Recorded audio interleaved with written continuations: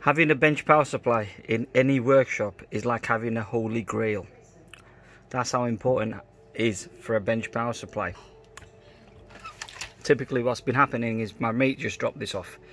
It wasn't charging at all. Even the charging light's on, the device is off. He hasn't told me how long it's been off for. The battery's gone on a sleep mode. So what I've done is actually taken it back, taking off the station, docking station. You got your positive and your negative. I've literally injected the recommended voltage. On the back of this, it says the input is 10 volts and the output should be 8.4. So I've set the voltage to 8.4. 1 amp wasn't enough, 2 amp wasn't enough, 3 amp virtually just about. So I've set it to 4 amp because it was tripping. And as I've set it to 4 amp, the DAF battery is just, the device just turned on. It's a way of like saying you jump started the battery basically, and that's what I've done. I've jump started the battery. The unit is powered on now, and now it's going through its normal charge phase basically. I wish I could have shown you that right from the outset. So what I'm going to do is I'm going to plug that in, and it's set to 9 volt, but I'll increase it to 10 volt, but that won't affect the so 10.2. that will affect the power that it's drawing basically. The reason why it was set to 9 was that I was testing that, you know, those universal power adapters, what you can buy, that you can actually toggle the voltage from say 7 to 9 to 12.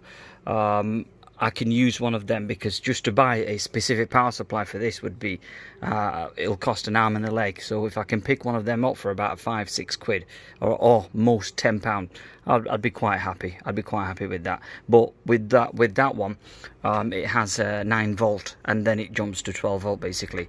So I'll show you what I've been up to. Right, look, if you look here, keep an eye on that red light, and I'm going to lower it to 9 volt. It's fine, it hasn't dropped and it's not tripping, the light's not tripping here basically. But watch what happened as I drop the voltage down.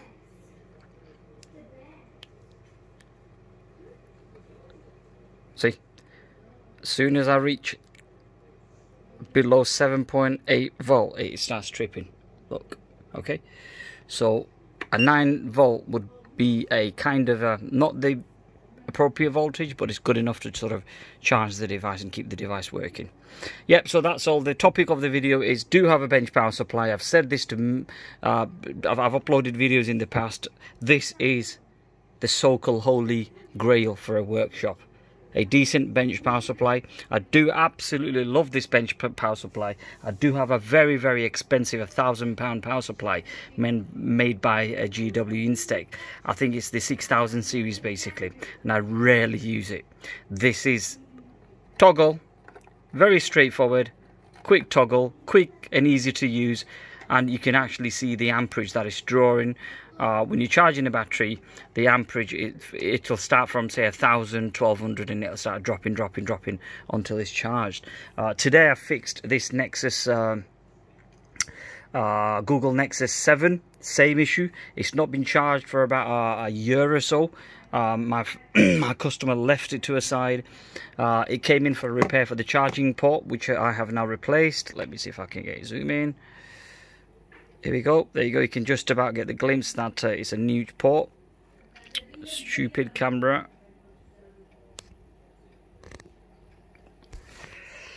I always get trolled with these sort of things. You get the message, right? Just. Yeah. Here we go. Here we go. Stupid Note 10. There we go. Just see, brand new port. So that's been fixed, but the issue with that was that the battery, because the battery's gone on a sleep mode again, I had to jump start the battery. Positive to positive, negative to negative. Find out what the requirement of the battery is. Don't just set random voltage on the bench power supply. For example, if the battery charge sequence voltage is 3.8, then you set your voltage at 3.8 basically, and let it sort of charge up. And you will see with this particular power supply, you will see the numbers going down. As the number goes down, it means that the charge battery is getting filled up basically. and I do love this power supply, you know, bench power supply. Hopefully I will be investing on another one, but as of now I'm quite happy with that one. I do have another one across the bench over there. Let me sort of get some of these things out of the way. There we go. There's one here, which I'm not big fond of, because it doesn't give me the nice readout as the there you go, that's the one. It's a Skytronic, if I'm not mistaken. I just don't like it, so I've abandoned it. I was thinking of selling it, but I don't know, I just didn't bother with it. Basically, with all the stuff I have in this room, it's just a kind of a tip yard, basically. You know, if you come in here and have a look around what I've got and what I've collected over the years, basically. But yeah, anyway, that's all. I'll keep it short and simple. That's all. Holy Grail bench power supply.